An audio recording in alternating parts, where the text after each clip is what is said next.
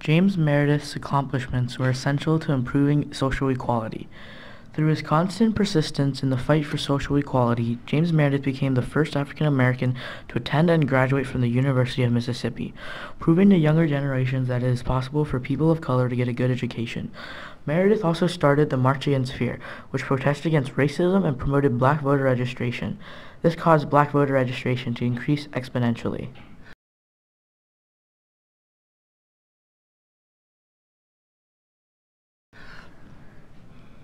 James Meredith was born on June 25, 1933 in Kosciuszko, Mississippi.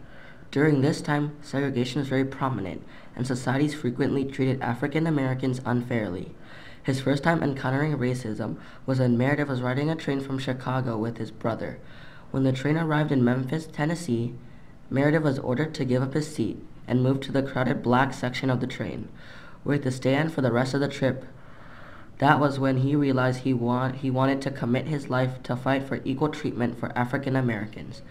Nothing can be more insulting to me than the concept of civil rights. It means perpetual second-class citizenship for me and my kind, says Meredith. After Meredith finished high school, he would spend 9 years in the U.S. Air Force before enrolling into Jackson State College, an all-black school in Mississippi.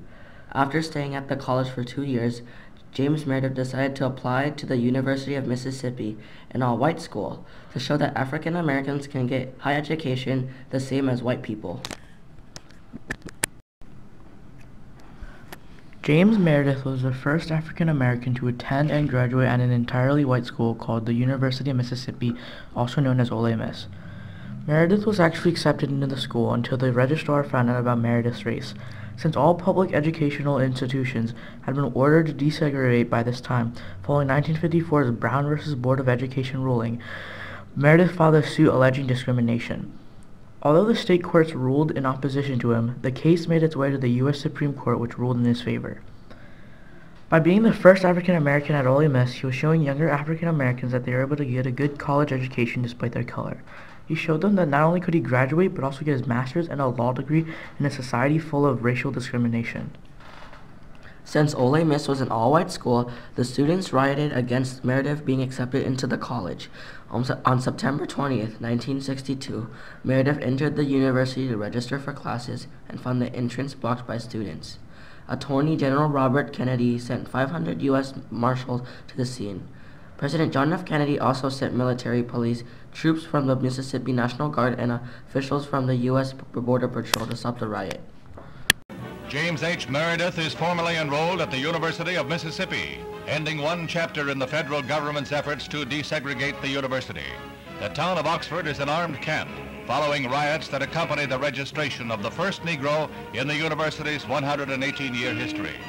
Much of this film record was destroyed when our cameraman, Gordon Yoder, was attacked, but he did salvage pictures of Governor Ross Barnett at the scene. The governor fought the court order long and bitterly before modifying his stand. Well, he was a very brave man. In 1962, he was out of the Air Force and he got accepted into Ole Miss, which was all white at the time.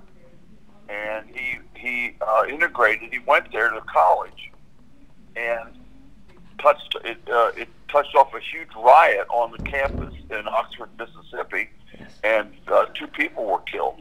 Finally, the National Guard had to come in to keep order. It was a huge riot. He was very brave in that situation. James Meredith also started the March Against Fear. The plan was to walk from Memphis, Tennessee to Jackson, Mississippi, a total distance of 220 miles.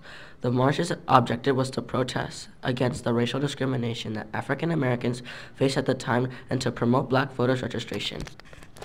On June 6, just one day into the march, Meredith was shot by a man named Aubrey James Norvell.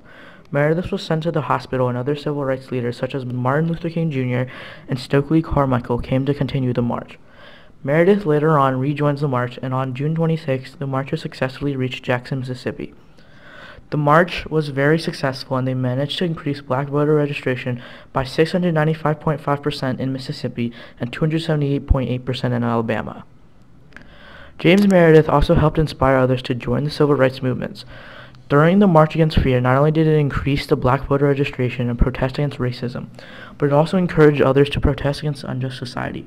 In 1966, Meredith staged a one-man march. It was called the Meredith March Against Fear, that started at the Tennessee-Mississippi line, and he crossed over just by himself, but it was well publicized, into Mississippi, and he was going to walk the whole way through the state to encourage. The purpose of the march was, this one-man march, was to encourage black men and women to register to vote. But as soon as he crossed the state line and came into Pennsylvania, a white man, jumped out of the bushes and shot him. It didn't kill him. He used a shotgun, but had birdshot in it, so it wasn't enough to kill him. But he went to the hospital, of course, and because of that, it touched off, or it inspired a huge sympathy march from Martin Luther King and other people, the head of SNCC, Stokely Carmichael, all these people were involved in this huge march. And that's the last big civil rights demonstration in the Deep South. That was in the spring and summer of 1966. Yes. Meredith also wrote 2 books, A Mission from God, a memoir and challenge for America, and 3 Years in Mississippi.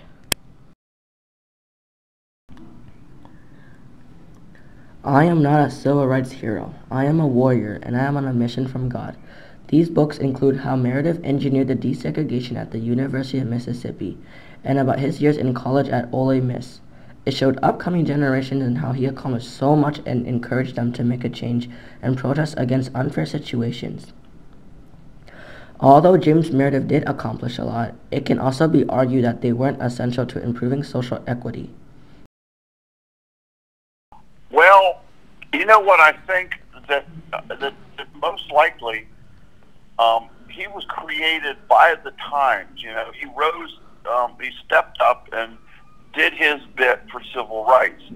And I have to say that I think that had James Meredith not come along, someone else might well have done similar things to what he had done, what he did, because there were people performing heroic acts all across the South, from Florida the whole way through Mississippi into Louisiana.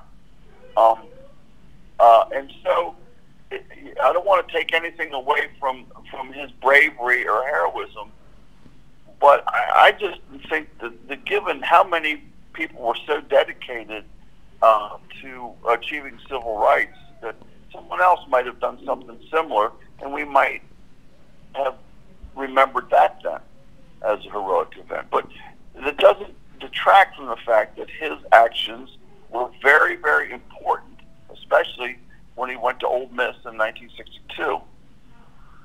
Very, very important to the overall civil rights movement. Yeah.